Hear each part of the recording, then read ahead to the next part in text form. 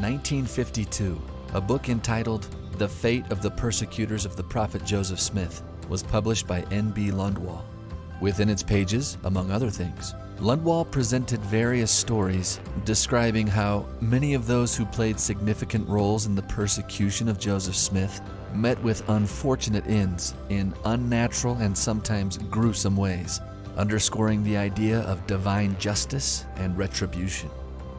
Unfortunately, the historical credibility of most of these stories is seriously lacking, since they are based on unverifiable hearsay rather than well-documented and corroborated records. These morbid tales are thus the stuff of legend and folklore rather than a robust documentary record. But they do stir up the question, what do we actually know about what happened to those involved in the deaths of Joseph and Hyrum Smith? Were they ever brought to justice? Did they live long lives? Did any of them meet a tragic mortal end? In today's episode of Church History Matters, we investigate the answers to these questions, based primarily in the solid historical research of Marvin S. Hill and Dallin H. Oakes. I'm Scott Woodward, and my co-host is Casey Griffiths. And today, Casey and I dive into our 7th episode in this series about the martyrdom of Joseph and Hyrum Smith. Now let's get into it.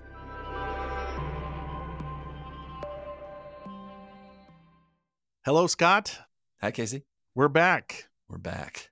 Excited to talk post-martyrdom today. Yeah, about the fate of the persecutors of the prophet Joseph Smith, which is an amazing title. Yes. And I really hope that's the title of this episode, though. I know you're the one that has final say when it comes to stuff like that. So we're going to do it. That's the name of this episode. It's so grabby. Like, it just pulls you right in. You want to be like, ooh, I want to hear this story. So yeah. And it's not original to us. It's not original to us. We'll talk about that. We'll talk about where it comes from. Yeah. Let's recap really fast, and I'm going to do this really quick. All right, let's see how fast you can go. Okay. Our whole series up to this point. And there's so much to recap, so forgive the brevity. Joseph Smith and Hyrum Smith were killed on June 27th, 1844. Why were they killed? They had people outside of Nauvoo who didn't like them, mostly for political reasons. They had people inside Nauvoo who didn't like them, mostly for religious and spiritual reasons. The people inside Nauvoo published a newspaper called the Nauvoo Expositor that was intended to expose Joseph Smith as a false prophet. Joseph Smith and the city council of Nauvoo were forced to respond by destroying the Expositor press, which caused, again, the whole situation to just kind of blow up. Yes. People were trying to get Joseph Smith to leave Nauvoo because he had a good system of protection there that would allow him, when he got into legal trouble, to kind of be protected a little bit. They do eventually succeed in getting him to Carthage. When there's there, a whole bunch of stuff that's shady happens with the local officials and with the governor of the state of Illinois, Thomas Ford.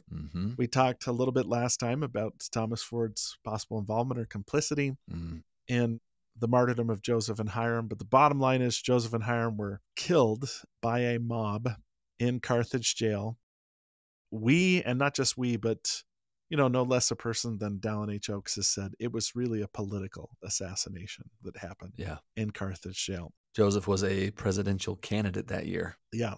He would be on the ballot. Yeah, so there were politics motivating the murders, and everybody in Hancock County knew that it was a murder. Like, there wasn't a huge secret. This wasn't seen as like a totally, out of control mob that came from nowhere. They were their fellow citizens, mostly from Warsaw, but some people in Carthage participated, and they recognized that there needed to be some sort of trial. So that's going to be the thing we talk about today, which is what happened to the people that participated in the murder of Joseph and Hyrum Smith. Yeah. Excepting there wasn't a big mystery about who was involved. Most people knew who was involved in the murders. Yeah.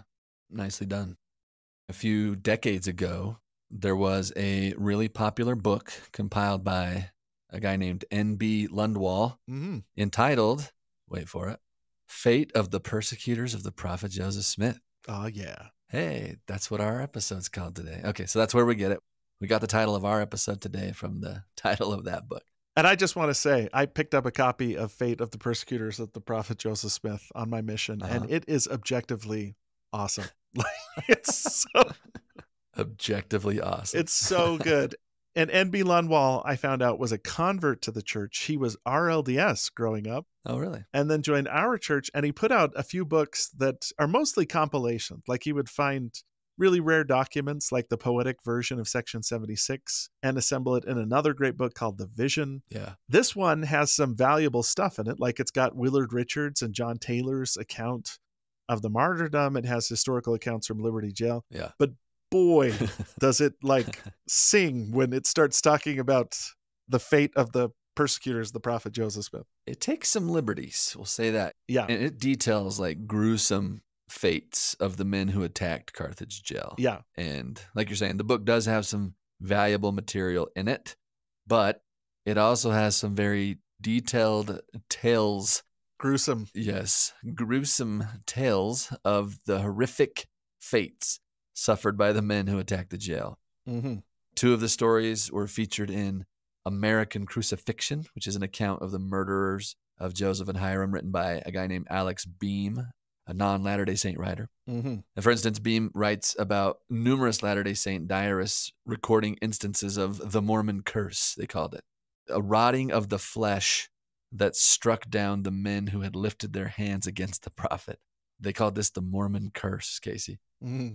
Perhaps this curse fulfilled Joseph's recorded prophecy 5 days before his death, that his tormentors, quote, will be smitten with the scab. The Indians reported that a man named Jack Reed, who supposedly helped kill Joseph, was so deformed that no white woman could look at him. He was literally eaten alive by worms. His eyeballs had fallen out. The flesh on his cheeks and neck had fallen off. Although he could breathe, he could only take nourishment through an opening in his throat. Pieces of flesh as large as 2 hands had reputedly fallen from different parts of his body. I mean, this is the kind of stuff that's in this book. The book told another story of a guy named Corporal James Belton, who bragged of taking a shot at Joseph Smith during the events of June 27th. And it was reported that, quote, he died from a cancer in his eye, and when his meals were brought to him, the pus from his eye would drop in his plate.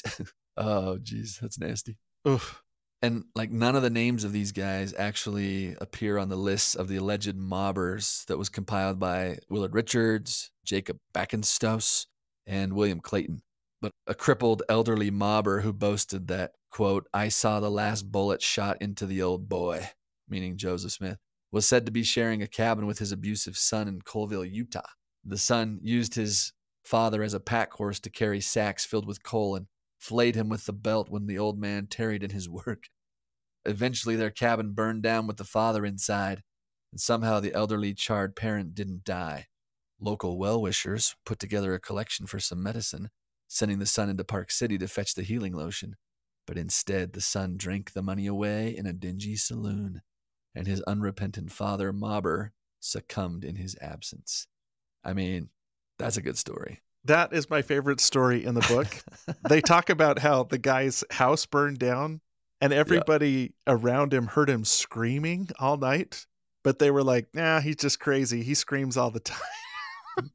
And then they woke up in the morning and they see like the smoldering remains of the house and they find the guy like huddling in the ashes and his son just takes all the money and drinks it away.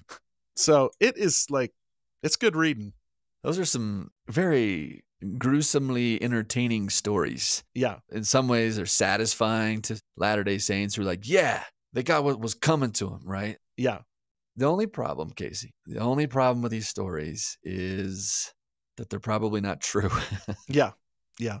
The real story of the fate of the men who murdered Joseph and Hyrum is actually fairly well documented, but it's certainly not as satisfying as Lundwall's book. And yeah. So that's what we want to talk about today is what's the true story? What do we actually know about those who murdered the prophet Joseph? If not what Lundwall is talking about, then what?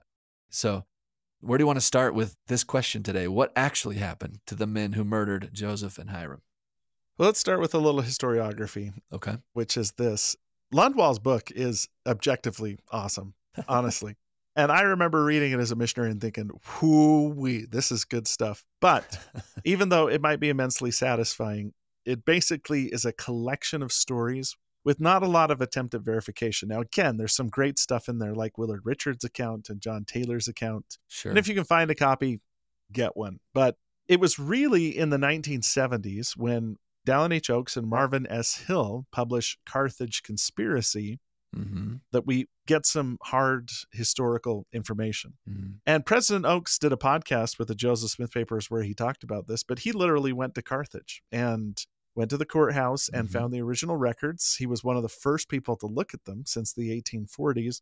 And the two of them did a great job constructing the story. So in putting the story together today, we're drawing largely from their book, but also from Alex Beam's book, American Crucifixion, which Alex Beam is not a Latter-day Saint, is my understanding. Yeah. Dallin H. Oakes is a Latter-day Saint, spoiler alert, and so is Marvin Hill. But we're bouncing back and forth between what they said, though it's clear that Alex Beam drew pretty heavily from Carthage Conspiracy when he wrote his book as well. But we just want credit where credit's due. Yeah. They're the ones that did the research. So this is a pretty shocking look into how the legal system was subverted and how, you know, it's something so obvious as the murders of Joseph and Hyrum Smith.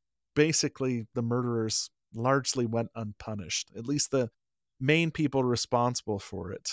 Nobody was convicted for the murders of Joseph and Hyrum Smith. That's correct. Yeah, but it's complex as to say why. For instance, there was an immediate outcry for justice. Yeah. No less a figure than Governor Thomas Ford, who we spent a lot of time talking about, wrote a message to the people of Illinois. He said, "It has always appeared to me that the persons who committed the deed ought to be made to answer for their crime." So they've got the support of the governor. They've got a lot of things going for their conviction. For instance, the murders took place in a public space in broad daylight. There were survivors of the attack on the jail. Willard Richards and John Taylor both saw and witnessed the entire attack and should have been easily able to identify at least some of the people that were at the scene. Sure. The sheriff of Hancock County, Jacob Backenstoss, was sympathetic to the saints, and he was really motivated to bring the murderers to justice. So this isn't a case where only Latter-day Saints are good guys and everybody else is against them. They had this non-Latter-day Saint sheriff who was really interested in sort of redeeming the name of Hancock County by bringing them to justice. Okay. However, there's some huge factors working against the case as well. First among them, the four people who probably fired the shots, so we're talking the direct murderers, are John Wills and William Voorhees, William Gallagher, and Nathan Allen. And when they find out that there's going to be a trial held, they vanish. Why do we think that those four are the ones? Because, I mean, the accounts say there's like 150 to 200 people. Yeah. Why is it boiled down to those four? The indictment identifies those ones as the ones that actually fired the shots that killed Joseph and Hyrum. So 3 of those men, that's Wills, Voorhees, and Gallagher, were also the ones that were supposedly hit when Joseph Smith fired back. Okay. So there's some evidence that they were there because they were wounded. Yeah. They were wounded. And so it's hard for them to be like, oh yeah, my gun went off accidentally. Yeah. And, you know, it's the same type of bullet that was in Joseph Smith's gun. Okay. However, as soon as there's a whiff of this happening, these 4 kind of vanish. They cross the river, they go to Missouri, and from there, Oakes and Hill had a really hard time finding any information about them. Even William Gallagher were dubious as to if that's his first name or not. They kind of just disappear from the story. Interesting. Second, the defense attorneys that were running the trial managed to exclude any Latter-day Saints from serving on the jury for the trial, even though at this time the Saints made up more than half of the population of Hancock County. So if this is a fair trial, it's going to draw from a representative sample of the population. It doesn't. It doesn't for several reasons. The judge basically allows them to exclude anybody from the jury that is a Latter-day Saint or even shows sympathies towards Latter-day Saint. Back then, the term Jack Mormon referred to somebody who was just sympathetic towards the church. Yeah. The judge basically said they could exclude anybody they wanted to. And so we wind up with 12 people who do appear to be like fairly neutral, but none of them are Latter-day Saints or have shown any real sympathies towards Latter-day Saints. That kind of suggests that the fix is going to be in. Yeah. And here's the real thing that killed the trial. The Saints were not motivated to help the trial in any way. Why not? Why not? Yeah. Because the trial took place in Carthage. And so if you're John Taylor and you've been shot several times in Carthage, are you motivated to go back to Carthage? I wouldn't be. Okay. So they're still feeling like the cards are stacked against them. This is just going to be like a sham trial. Yeah. And it actually might even be a trap for targeting more Latter-day Saints. Yeah. Yeah. And so John Taylor and Willard Richards, the two people you'd really want to appear in the trial, refuse to go to Carthage. And they do so not only of their own choice, but the leaders of the church, Brigham Young and the 12, are telling them, if you go to Carthage, you're just going to get killed. Look what happened the last time we sent somebody to Carthage. Yeah. We know what justice looks like for them. And so the saints really don't participate in the trial.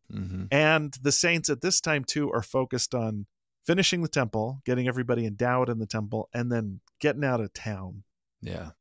Before there's another extermination order or anything like that. Yeah. Yeah. So from the saints' perspective, I can't blame them for saying, hey, if the trial is successful, it's just going to inflame the anti-Mormon factions against us. But on the opposite side, the people that are conducting the trial have no political motives. The Latter-day Saints are leaving. They don't have any reason to assist them. They're going to be gone. And so they can't say, hey, we're going to make sure there's a fair trial because we want to make sure that Latter-day Saints know we're good people. The saints had openly said they were going to leave the country by this point, and we're preparing to leave. So there's not a lot of motivation from people that might even be neutral to assist the saints in making sure this is a fair trial. And so what year is this that the trial is happening? Well, that's the other thing, too, is Carthage is kind of like the sticks, right?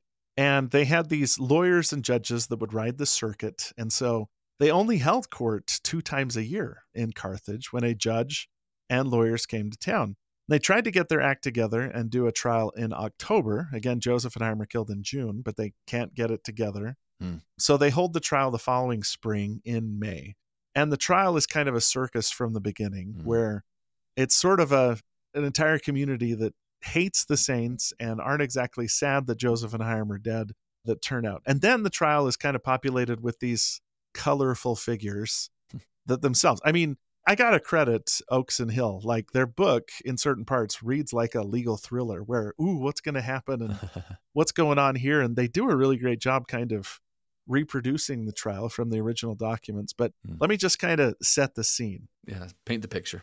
The judge for the trial is a guy named Richard Young, who was a former U.S. senator. He lost his election, but he wants to go back to the Senate. And it's clear that he has political ambitions. And that may have affected some of his rulings, like them being to very easily disqualify jurors who they thought had Latter-day Saint sympathies. So this guy knows the saints are leaving the state. He's not super motivated to help them because it's really not going to help him politically. The prosecutor was a guy named Josiah Lamborn. And Lamborn's a really interesting figure. He's a former state attorney general of Illinois, and he's said by some to be the best orator in the state of Illinois. Wow. But he's also kind of fallen on hard times because of corruption. And there's a lot of sources that say he was kind of an alcoholic. So he's this guy who's sort of reached the apex of his popularity. And now he's on a downward streak. And maybe if he wins this huge high profile case, he'll go back up. Yeah. But he's really gifted. And that speaks to them trying to be fair. Like, we sent this prosecutor who's really good, but at the same time, he's got a whiff of corruption about him that makes him maybe susceptible to outside influence. Okay. Now, on the defense side, there's several attorneys, but the one we'll focus on is Orville Browning, whose name you might recognize. Joseph Smith mentions Orville Browning in the last letter he writes from Carthage jail. He wanted Browning to come and represent them. Yeah. Yeah. Browning had actually represented Joseph Smith when Missourians tried to extradite him to Missouri after Governor Boggs had an attempted assassination done to him. And Joseph actually writes and says, if you can get Orville Browning to defend me, that would be great. But Joseph is killed. Yeah. Now, Browning is like the opposite of Lamborn. He's super religious. He won't even travel on the Sabbath day. And he leads a team of really qualified attorneys. And Browning is, described in the contemporary records as like one of the best lawyers in the state. Like, the people that he's running in circles with are Abraham Lincoln, who you probably heard of. I've heard of him. And Stephen Douglas, who are both riding the same circuits that he is. So yeah, a little tweak here or there, and it's possible Abraham Lincoln could have been involved in this trial, or Stephen Douglas, who both go on to fame and greater things. Yeah. Wow. But you've got this gifted but corrupt attorney who's acting as the prosecutor. You've got this very, very upright and respected attorney who's acting as the lead defense attorney for them, who actually has had dealings with Joseph Smith in the past and was Joseph Smith's favorite attorney. And that's kind of the setup for the scene. So, okay, so it would have been cool if it went the other way, right? To have Browning as the prosecutor and the more corrupt guy as the defense attorney, but that's how the cards fell. Yeah. And it's not to say that Josiah Lamborn, at least in Joseph Smith's trial, doesn't do a bad job. Like, in some ways, he does a great job, but he also does some stuff that's really, really suspicious. And by the way, they split it into two trials. They decided to do a trial for the murderers of Joseph Smith and a trial for the murderers of Hyrum Smith. So Josiah Lamborn calls all these people to the stand, but most of them are from Carthage, and most of them are sort of, evasive in the answers that they give. Sure. Like, just to give you a sample, Frank Worrell is the captain of the guard at the jail. He's like the part of the Carthage Greys, right? The sworn enemies of the saints. Yeah. He's supposed to be, the leader of the Greys, who were the militia defending the jail when the mob attacks. Yeah. Because that's the question. Nobody says that the guards defending the jail killed anybody. Like, apparently nobody in the mob was hurt by them. Yeah. So the question is, why did they not do something when the mob was attacking? Why didn't you put up more of a fight? Yeah. And one accusation was made was that they had loaded their guns with blanks, that they knew that there was an attack coming on the jail, and they were going to make it look like they had fired back and done their duty, but their guns really weren't loaded with anything that would harm. And so in one particularly tense moment of questioning, Josiah Lamborn asks him, do you know if the Carthage Greys that evening loaded their guns with blank cartridges? And he asks that question, and immediately Browning objects. Browning says, you don't have to answer that question. And that's what Frank Worrell says. Frank Worrell says, I will not answer that question. I know nothing about the Carthage Greys, only the 6 men I had to do with. So he's asked directly, did you load your guns with blanks? And Frank Worrell says, I'm not going to answer the question.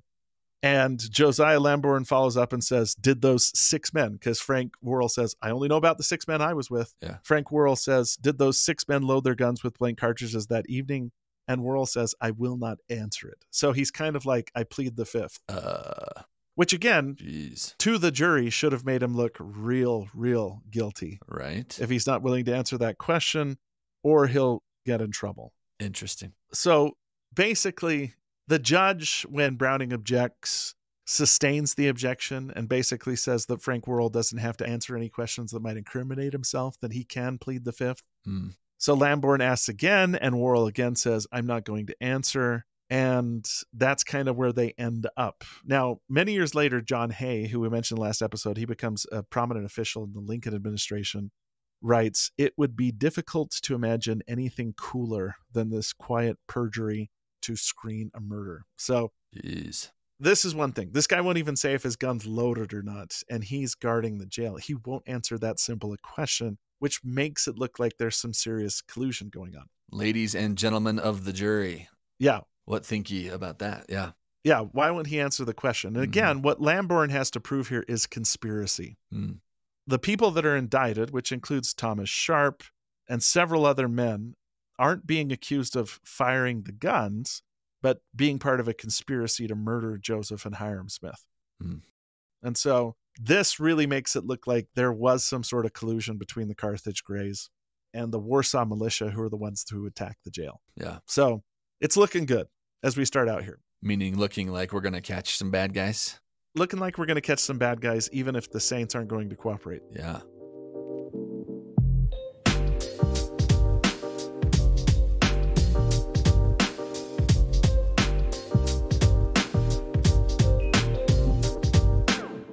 The next person that he calls to the stand is a man named William Daniels. And William Daniels is a 24-year-old cooper. He makes barrels, who claimed that he participated in the jail. He says that he was in the mob that attacked the jail, but that he later converted to the church. In fact, he talks about having a dream where he meets Joseph Smith, and Joseph Smith gave him a drink of pure water and basically blessed him and told him to tell the truth. And he writes a pamphlet that becomes very popular among the saints called A Correct Account of the Murders of General Joseph and Hyrum Smith. And so this pamphlet is published. He probably used a ghostwriter because William Daniels himself was very young and not that literate. The guy that probably wrote the pamphlet is called Lyman Littlefield. Okay. And that's kind of what's at stake here is Orville Browning, when he cross-examines William Daniels, is basically looking at the pamphlet and saying, well, you said this happened. You said this happened. You said this happened. And Daniels knows that if he contradicts the pamphlet, he'll be accused of being a liar. And so that's what puts pressure on him. Now, here's what Daniels claims, okay? Daniels was asked, like, is this pamphlet an accurate representation? And he says, in substance, yes, even though Littlefield may have embellished the details a little bit. And some of the things he claimed was that he attended a rally where Thomas Sharp had announced a plan to murder the Smiths while Governor Ford was in Nauvoo, hoping that when the saints heard that their prophet and patriarch were dead, they would rise up and also kill the governor. So Thomas Sharp is saying, we'll wait till the governor gets to Nauvoo, then we'll kill the Smiths, and then the saints will kill the governor as well. Clean sweep. Everybody that can get us in trouble is now dead. But plot twist, when the governor heard the cannon fire, John Taylor says, he fled immediately. Yeah, it's a twisty story. Okay. He also, William Daniels, claimed that a letter was written from the Carthage Greys to the Warsaw Irregulars. This is the disbanded Warsaw militia. The letter read, quote, now is a delightful time to murder the Smiths. The governor has gone to Nauvoo with all the troops. The Carthage Greys are left to guard the prisoners. 5 of our men will be stationed at the jail. The rest will be upon the public square. To keep up appearances, you will attack the men at the jail. A sham scuffle will ensue. Their guns will be loaded with blank cartridges. They will fire in the air. And so he's also alleging that the Carthage Greys sent this letter, which again points towards a conspiracy between Warsaw and Carthage to kill the Smiths. He also said that during the attack on the jail, that Joseph kind of went to the window, and in his account, he says that Joseph stayed there for several minutes. That's the wording he used. Several minutes, while the leaders of the mob called for someone to shoot him. He said that Levi Williams, who's one of the 5 men indicted for Joseph's murder, was like, somebody shoot the guy. Somebody shoot the guy. And then he said Joseph fell and was shot several times on the ground while he was still conscious. Then he adds a detail that's often shared in regards to the martyrdom. Scott, you've probably heard this story before, but this is in his pamphlet. Okay, so this is what he writes. He says that a ruffian stepped out of the crowd, quote, barefoot and bareheaded, having on no coat, with his pants rolled above his knees and shirt sleeves above his elbows. He muttered, this old Joe, I know you. I know you, old Joe. Damn you. You are the man that had my daddy shot. And so what Daniels is claiming is that the son of Lilburn Boggs was in the mob, and he stepped out of the mob and started to kind of curse at Joseph Smith. Apparently, what Daniels describes is that Levi Williams assembled 4 men to shoot the wounded prisoner at point-blank range. Joseph Smith is still alive. While the mobbers primed their muskets and raised their barrels to eye level, President Smith's eyes rested upon them with a calm and quiet resignation. He betrayed no agitated feelings, and the expression upon his countenance seemed betoken his only prayer to be, O Father, forgive them, for they know not what they do. The mobbers fired, and Joseph's body pitched forward. Suddenly, the ill-clad ruffian, same one, returned to the scene, now armed with a bowie knife. He lifted his arm with every intention of severing Joseph's head, when a light, so sudden and powerful, burst from the heavens upon the bloody scene, passing its vivid chain between Joseph and his murderers, that they were struck with terrified awe and filled with consternation. This light, in its appearance and potency, baffles all powers of description. The dazzling light stayed the hand brandishing the bowie knife. The soldiers dropped their muskets, and they all stood like marble statues. Oh, okay. This sounds like some supernatural intervention. Yeah. And Daniels actually says, this is what converted me.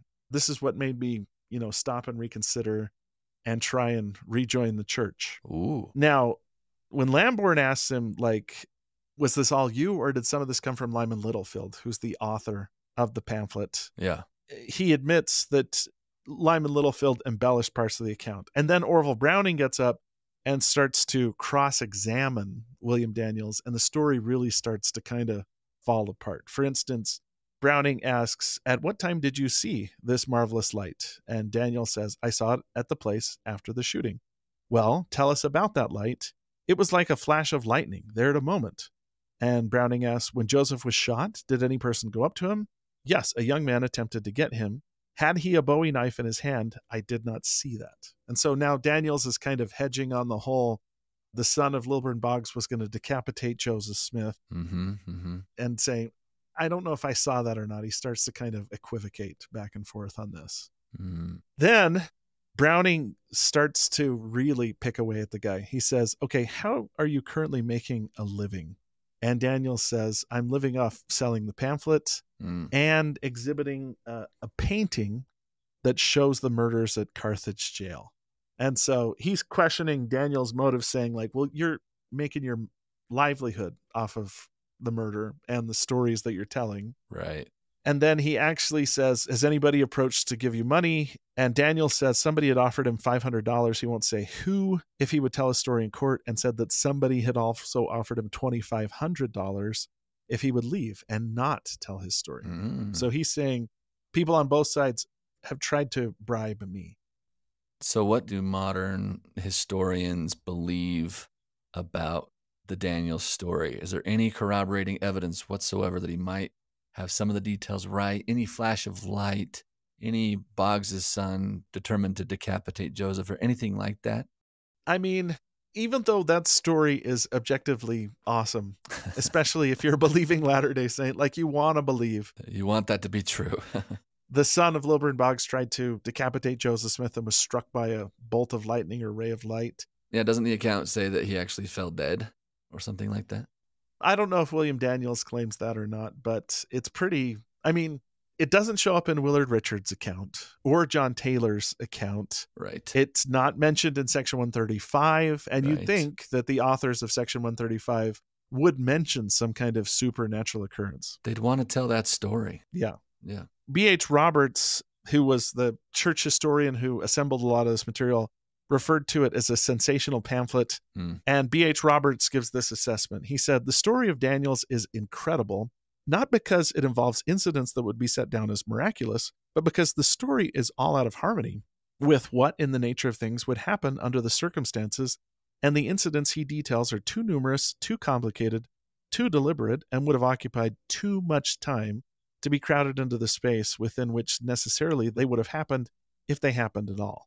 So it's a story that's persistently been around. Like I remember hearing this as a seminary student and hearing it as a missionary on several occasions. But a historian with integrity like B.H. Roberts is saying it just doesn't fit any of the other accounts. And B.H. Roberts is a Latter-day Saint. Yeah.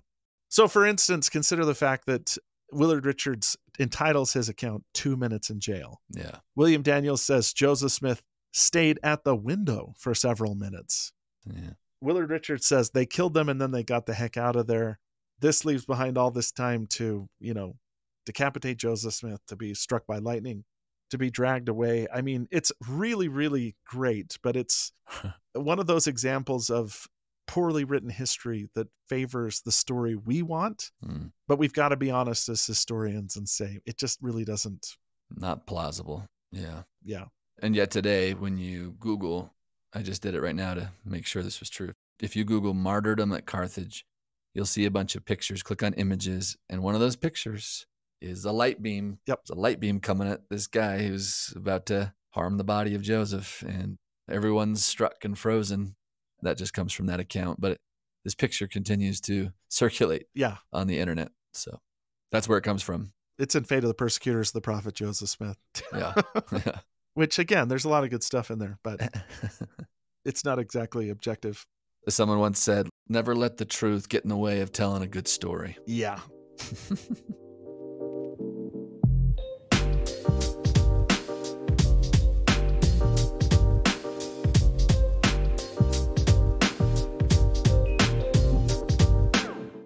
So the next witness called by Josiah Lamburn is probably the most credible.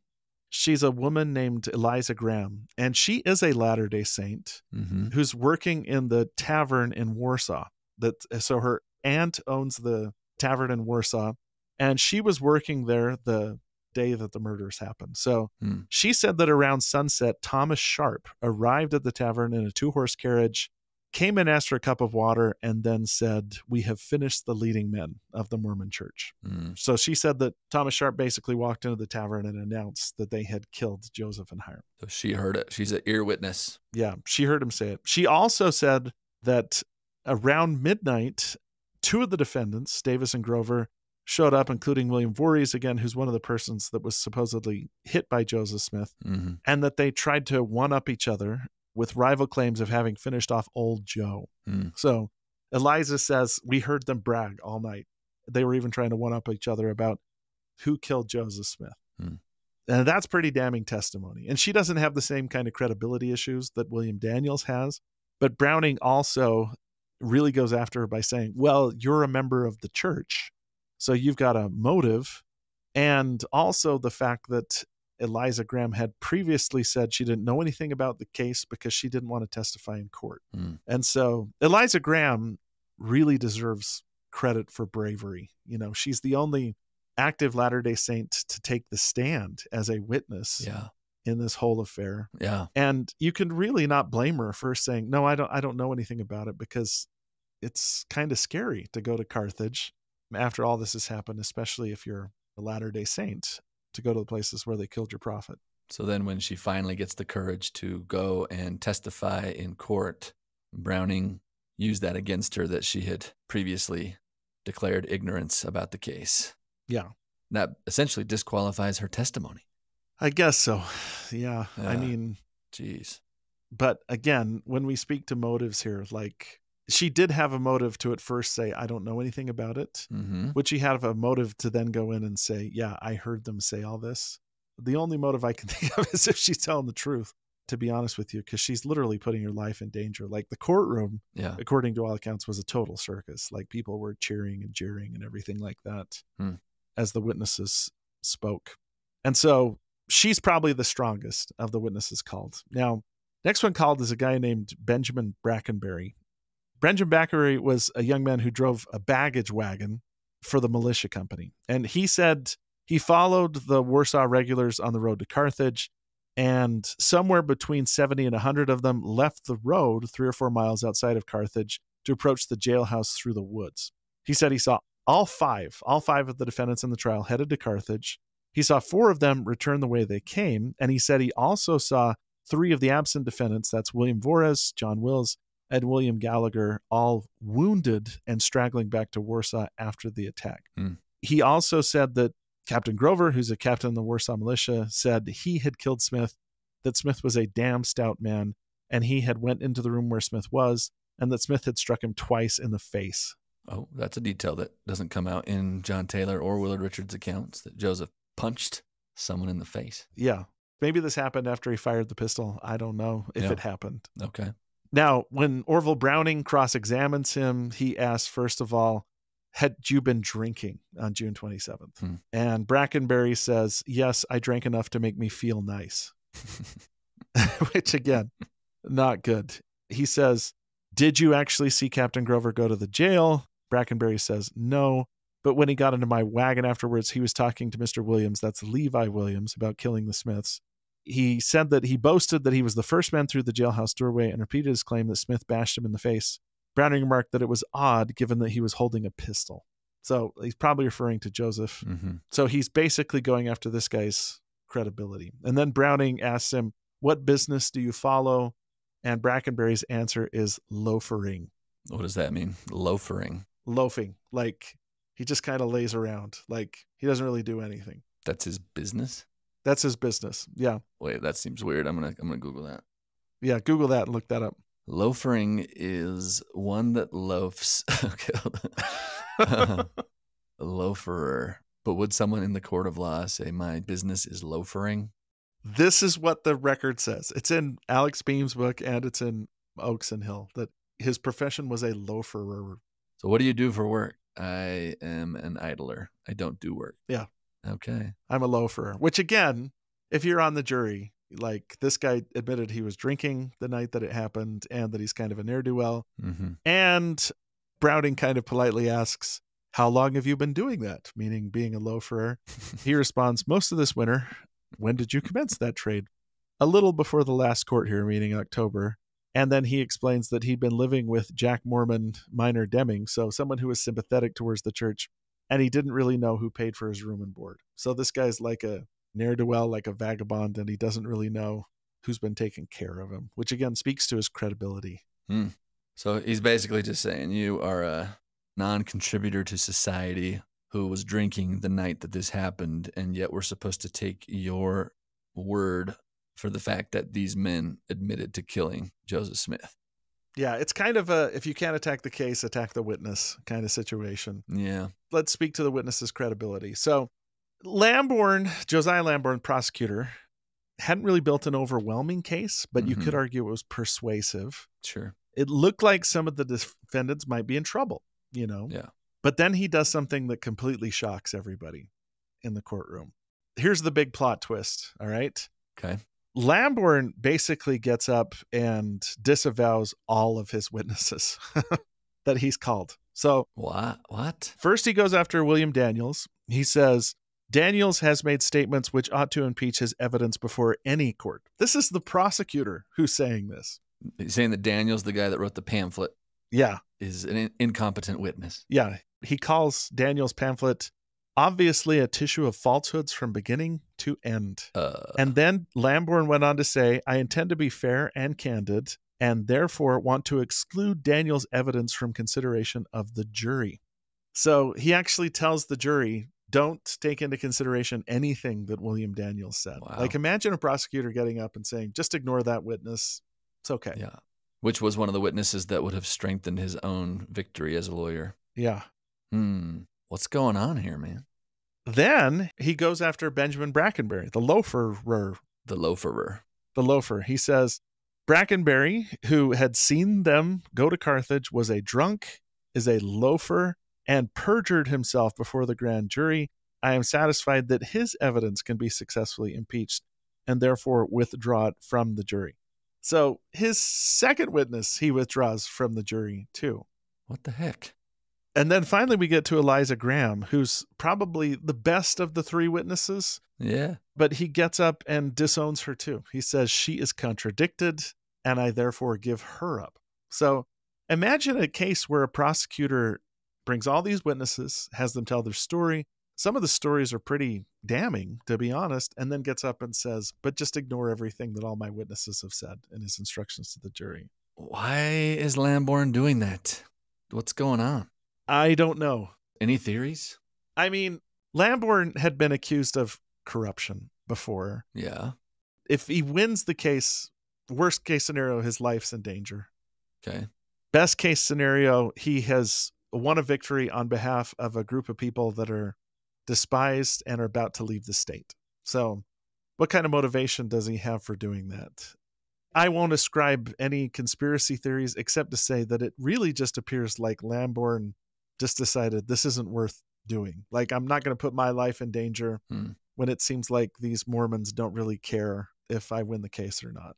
His sudden change of approach here is suspicious, right? Of potentially having received a threat or something like that. Like, yeah. I mean, I don't know. Like you said, we don't want to get into conspiracy, but his change here is abrupt. It's abrupt. He's bringing the evidence, and then suddenly he disavows the evidence after some time, which some of it's pretty good evidence. Yeah. And disavows all of his witnesses. I mean, I could see, and I know this is not above those in Carthage, I could see some of them threatening him or seeking to pay him off. As Daniel said, that someone had offered him $2,500 to not bring up anything about his pamphlet. Yeah. So like that kind of shady stuff is happening during this time. But yeah, like you said, we just don't know for sure why he does the about face. You got to admit, it's strange, right? Yeah, it's weird. So once he's done this, Browning gets up and just basically eviscerates everything that he's brought up. Because there's no case here. In fact, Browning concludes by saying, you would not hang a dog on such evidence. And the next morning, the judge brings the jury in, instructs them, and they return a not guilty verdict after lunch. So the jury deliberates for several hours, but not guilty, not guilty, not guilty. And the leaders of the mob that killed Joseph Smith strut boldly out of the courtroom, free to resume their normal lives. Yeah. That's how Alex Beam writes it. Jeez. I mean, the fix was in. Is all I can say. And your and my response is actually not that different from how Brigham Young responded.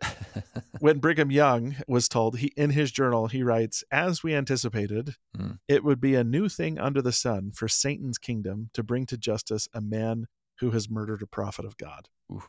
And the saints, again, are just basically saying, we didn't expect a fair trial. We're not surprised it's a fair trial. It seems like the trial barely even gets covered in the newspapers that are being printed in Nauvoo. Yeah. And so the saints expected it to turn out this way. It does turn out this way. It doesn't surprise anybody. No. But there is a contemporary, a guy named Usher Linder, who does suggest that Lamborn was wholly destitute of principle and shamelessly took bribes when he was Illinois' attorney general. Mm-hmm. So he says, I know myself of his having dismissed 40 or 50 indictments in the Shelbyville court and openly displayed the money he had received from defendants.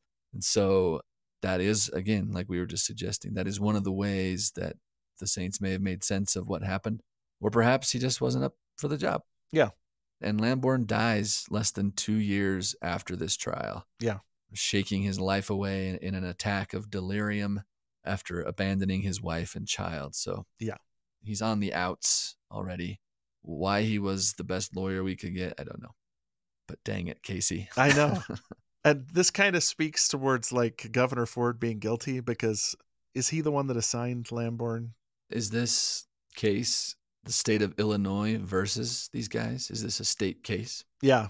Yeah. The official name is the state of Illinois versus Levi Williams, because Levi Williams is kind of the most bloodthirsty of the mob. So Lamborn would be a state-appointed attorney just to make your case that Governor Ford may have put this guy that was on the outs anyway in his career as the prosecuting attorney on this case.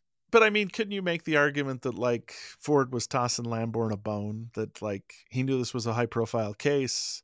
It's hostile. If he can win it, maybe in other parts of Illinois, he's going to look like an amazing attorney because he won it without any support from the saints or something like that. Like, I'm sorry to keep defending Thomas Ford, but I don't know. I don't know. It feels shady. It feels shady all the way down.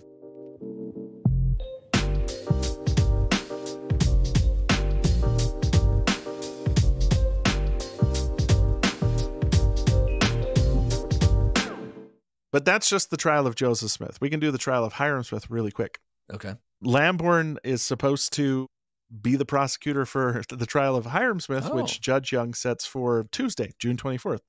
And Lamborn goes through the motions. Mm-hmm. He prepares his case. He even subpoenas 93 prosecution witnesses, got commitments from men and women who should have participated in the first trial. For example, he contacts George Stiegel and his wife, who's the jailer that's living in Carthage jail. Yeah. When the jail's attacked, he contacts one of the guards who served under Frank Worrell. Like, this is all stuff that should have been done in Joseph Smith's trial. And he contacts several members of the Carthage Greys. However, Tuesday, June 24th, Judge Young shows up and starts the court, and Lamborn doesn't show up. Oh, my word. He just doesn't appear.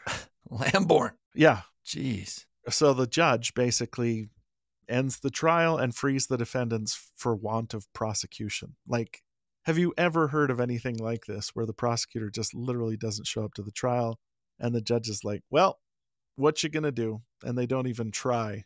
I guess they're not guilty. If there's no prosecuting attorney. Holy cow. I mean, find another attorney, find something else, say this isn't over. But the judge just says, no, you guys are free to go. What do we know about Judge Young? Is he shady? He's a little shady. Yeah. The thing he does in the trial, which basically forbids them from having any Mormons serve on the jury, is very shady. That's shady. Good point. He's also got political ambitions. He's already served in the Senate for one term, but he lost his election. On the other hand, there's a lot of good things written about Judge Young, that he was fair and everything like that. As long as you're not a Mormon. It's a different legal system. Yeah. And also, like, don't ignore the fact that this is a very hostile courtroom, that like hundreds of people apparently showed up and sat in the court and were, doing a full vaudeville show anytime that anything that looked like their boys were going to be incriminated was part of it. So what does Governor Ford make of all this, since, like, he's the one that wanted these trials to happen? So how does he come down on how things shook out? He's the one that appoints Lamborn as the prosecutor, and he promises the saints that they'll have justice just in the courtroom. Yeah. But he actually says, once it's all over, no one would be convicted of any crime in Hancock. Government was at an end there, and the whole community were delivered up to the dominion of a frightful anarchy. Okay, accurate. In other words, what do you do when you're holding a trial for murderers who killed somebody that everybody wanted dead and that they don't want to see punished? It's just kind of a travesty. So nobody is convicted of the murders of Joseph and Hyrum Smith. Yeah. Nobody ever pays for that. Justice was never done through the legal system of the United States of America. No. And I mean, again, it was a different time back then. But I mean, even by frontier standards of justice, this was not good. It was a debacle. It was a debacle. Yeah. So let's move on to two other things, and then we're going to come back to the fate of the persecutors, the prophet Joseph Smith. Okay. Next part of the story, and this is kind of twisty too, but Joseph and Hyrum's burial. So instead of burying them publicly, there was a public burial, but they were coffins filled with sandbags, basically. Mm-hmm. They were buried publicly on June 29th, 1844, 2 days after the murders. In secret, Emma Smith was concerned that the bodies of Joseph and Hyrum would be desecrated. So she takes a small group of men. They carry the coffins to the basement of the Nauvoo house, and they remain there for several months. Several months later, in the fall of 1844, Emma has the bodies removed from the church-owned Nauvoo house and reinterred on Smith land. So Smith-owned land. And the second burial, which was probably designed to maintain Emma's control over the disposition of her husband's body, was carried out even more secretly than the first. But again, this isn't their final resting place, okay? Yeah. So while they're preparing for the Exodus, apparently Emma was afraid that Brigham Young might take some action to obtain control of the body. So even their bodies are kind of controversial. Man, her and Brigham Young, man. They were on about things. Yes. Okay, so even the body, she was afraid Brigham might take them with him. Wow. Yeah. Well, what we're thinking is Joseph had talked about a tomb that was going to be up closer to the temple. The tomb of Joseph, you've probably heard of. The tomb of Joseph, I have. It's a big deal in Nauvoo right now. But we won't get into that. Nope. The tomb of Joseph is where he wanted to be, but Emma apparently wanted to control the bodies, so she wanted them buried on her land. And one source says just before the departure of the 12 from Nauvoo in 1846, Joseph F. Smith said his aunt Emma had the bodies removed again, this time to the Hibbard Woods below the Nauvoo house near the river. And how long they stayed there is unknown, but apparently the bodies were removed back to the old place. They were moved back to Smith land. Let me summarize here. So you're saying the actual public burial of Joseph and Hyrum's bodies were actually just bags of sand because they didn't want any haters to come and desecrate their bodies. Yeah. So Emma's moving them around, but then it becomes internal. She doesn't want Brigham Young putting Joseph's body in the tomb of Joseph. Yeah. She wants to maintain full control. And so she continues to kind of move the bodies around until she feels like the danger is past of anyone doing anything with these bodies. Yeah. And now they lay close to where they are today? Well, sort of. Like, she doesn't really tell anybody where they're at. And when she passes away, the building that apparently they were buried within is gone too.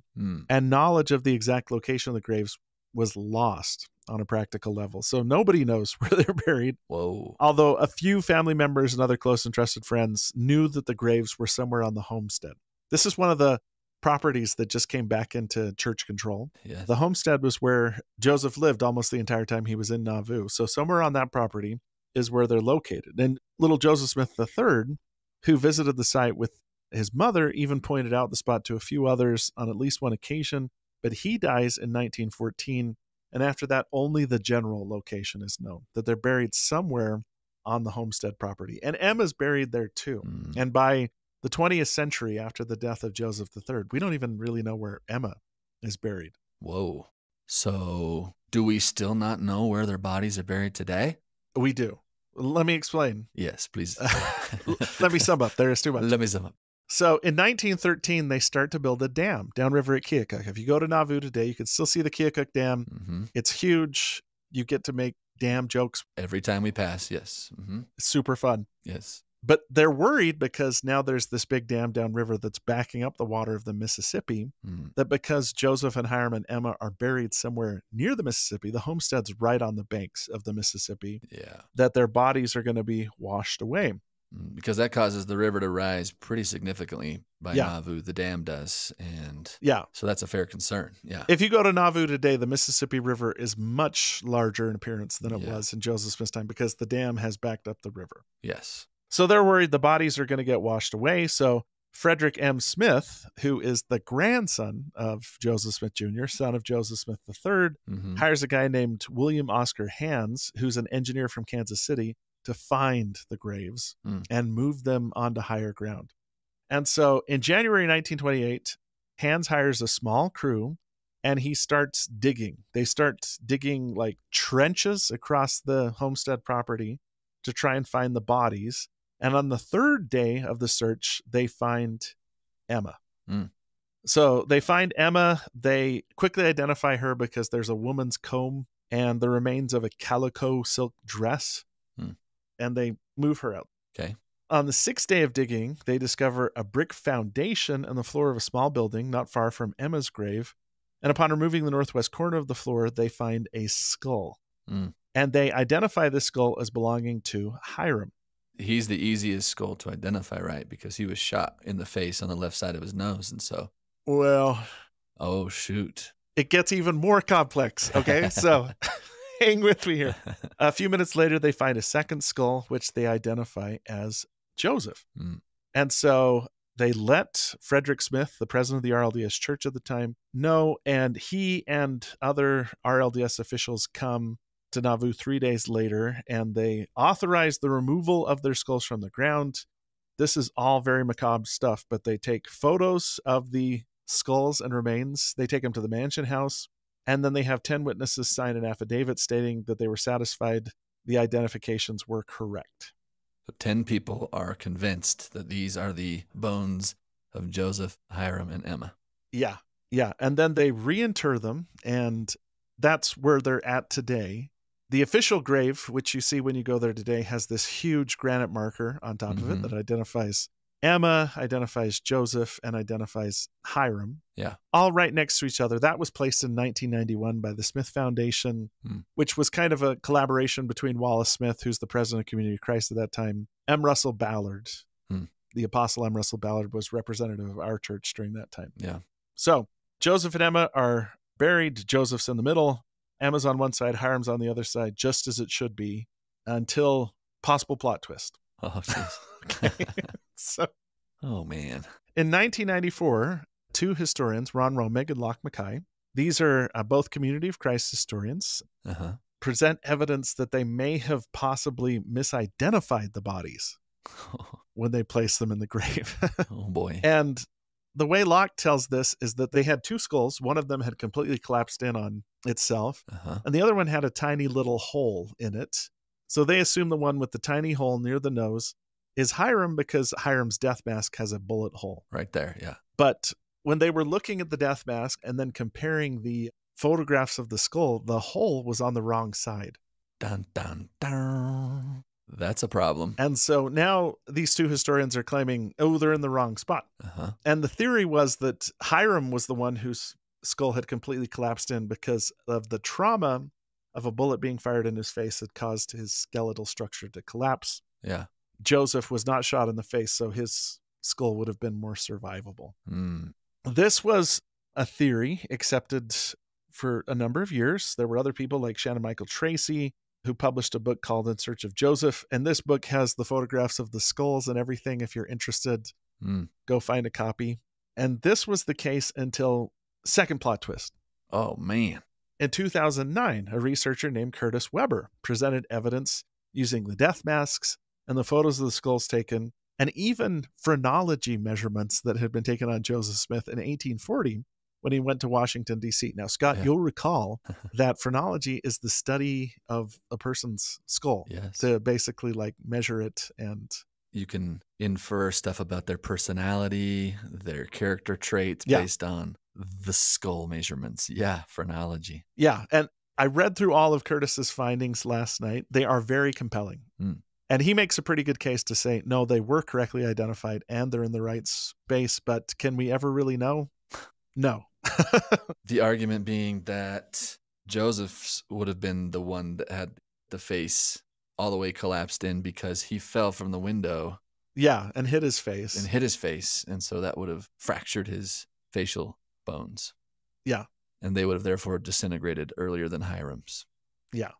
He suffered more facial trauma, but it was less obvious in the death mask than a bullet wound. So, I mean, if you go to Nauvoo, and it is a very special experience to go to the Smith family cemetery, which, by the way, is the only Nauvoo property. Well, it's the most prominent Nauvoo property that wasn't transferred to the Church of Jesus Christ of Latter-day Saints. It's still owned by Community of Christ and maintained by the Smith Family Foundation. Yeah. You can see the grave, and it's possible. There's no way to know for sure unless we dig them up again, which is very unlikely given we're coming up on a century since they were dug up the first time. Yeah. That Joseph and Hyrum are in the wrong spot. But I've been there when Locke Mackay has given a tour of this, and he's just kind of dealt with it with a smile and a twinkle by saying, well, if Hyrum and Emma are next to each other, then they were friends. You know, they probably don't mind being neighbors in the afterlife, but there's no way to know exactly what happened. So even the burial of Joseph and Hyrum is sort of surrounded by controversy, and their reburial. And even if you visit their grave today, you still kind of have to do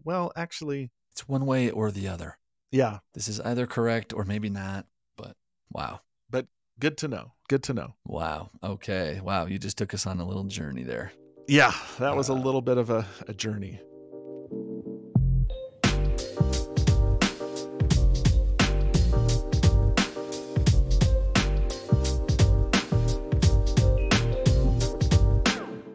So, Casey, we know that the fate of the persecutors of Joseph Smith was not what N.B. Lundwall said. Yeah. So what do we actually know? We know none of them were convicted for the murders of Joseph and Hyrum. So what do we actually know happened to them? What was their fate? Okay. I'm sorry to say, the 5 that were indicted, their fates weren't horrible.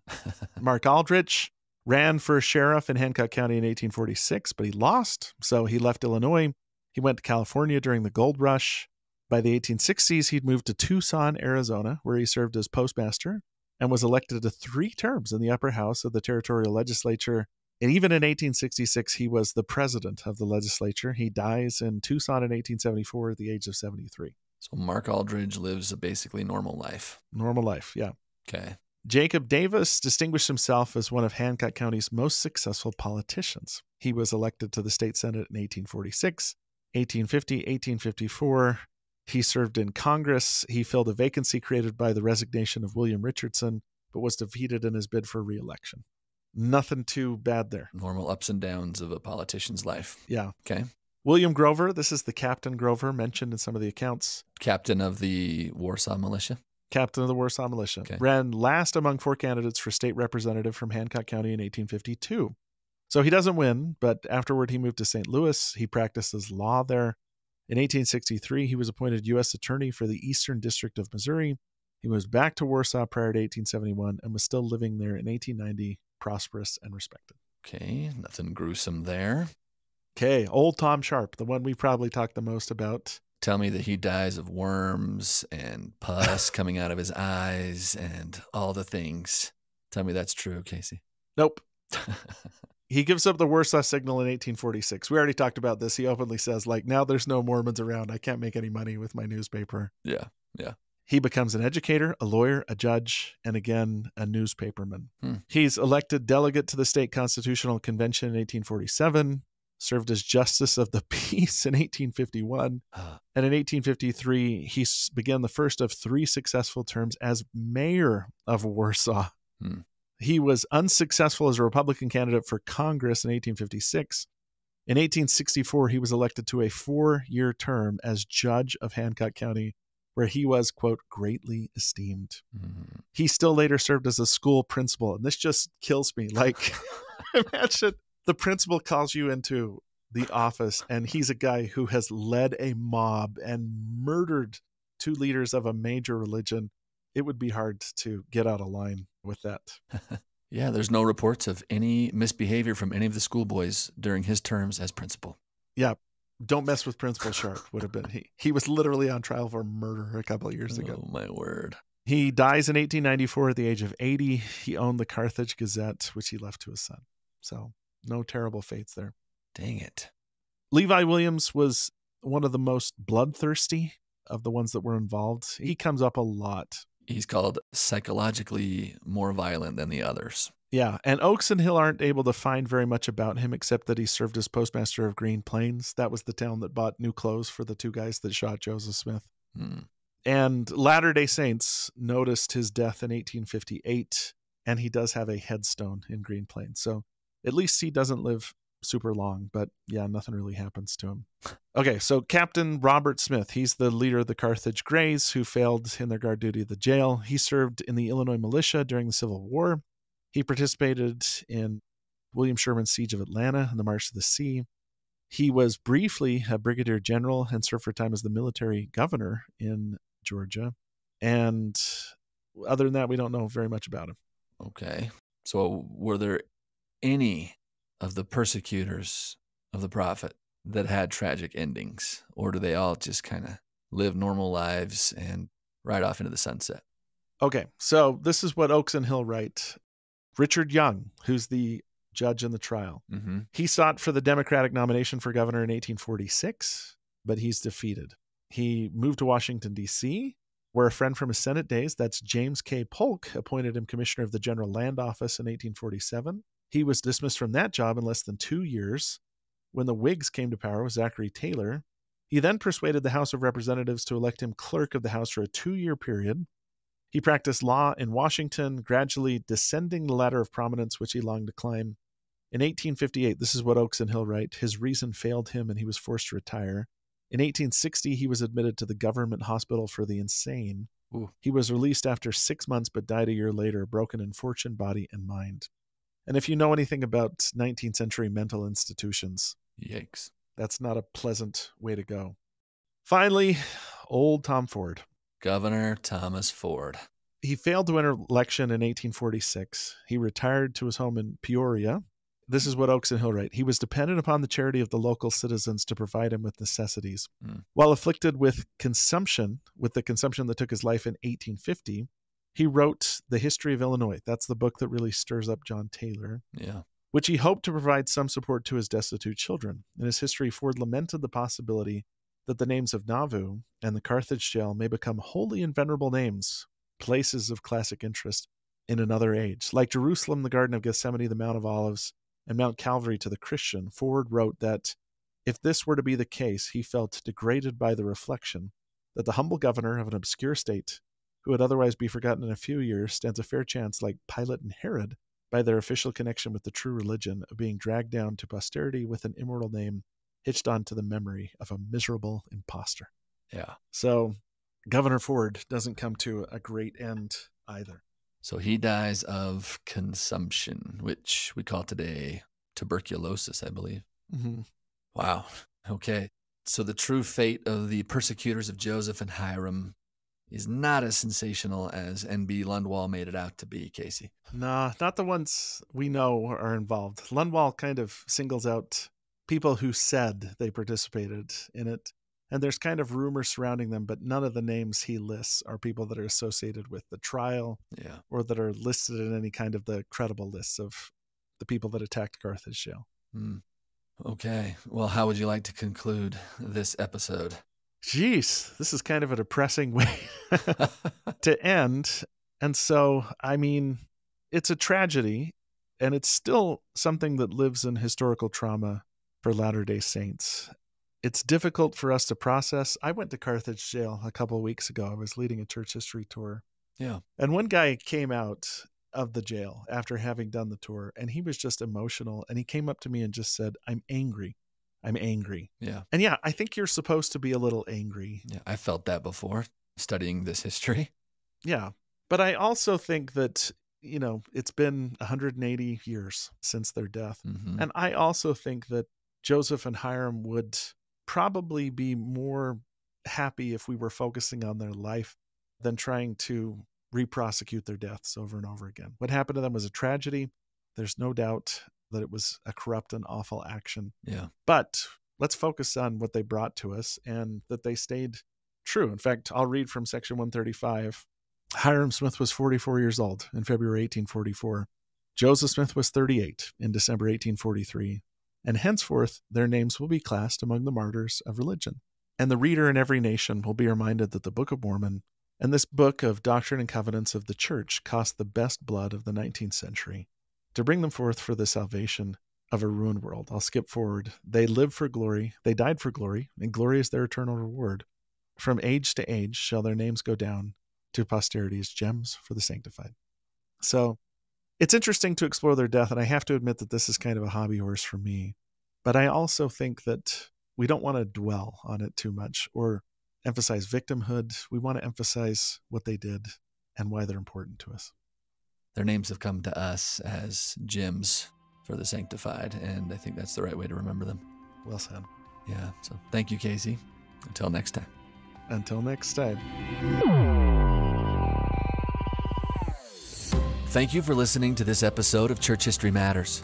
Next week in our series finale, Casey sits down with Sam Weston, a docent at the Church History Museum who has been researching the martyrdom at Carthage jail in meticulous detail for the last 15 years.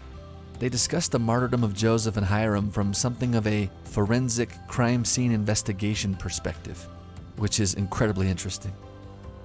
If you're enjoying Church History Matters, we'd appreciate it if you could take a moment to subscribe, rate, review, and comment on the podcast. That makes us easier to find. Today's episode was produced by Scott Woodward and edited by Nick Galletti and Scott Woodward, with show notes and transcript by Gabe Davis. Church History Matters is a podcast of Scripture Central, a nonprofit which exists to help build enduring faith in Jesus Christ by making Latter-day Saints Scripture and church history accessible, comprehensible, and defensible to people everywhere. For more resources to enhance your gospel study, go to scripturecentral.org, where everything is available for free because of the generous donations of people like you. And while we try very hard to be historically and doctrinally accurate in what we say on this podcast, please remember that all views expressed in this and every episode are our views alone and do not necessarily reflect the views of Scripture Central or the Church of Jesus Christ of Latter-day Saints. Thank you so much for being a part of this with us.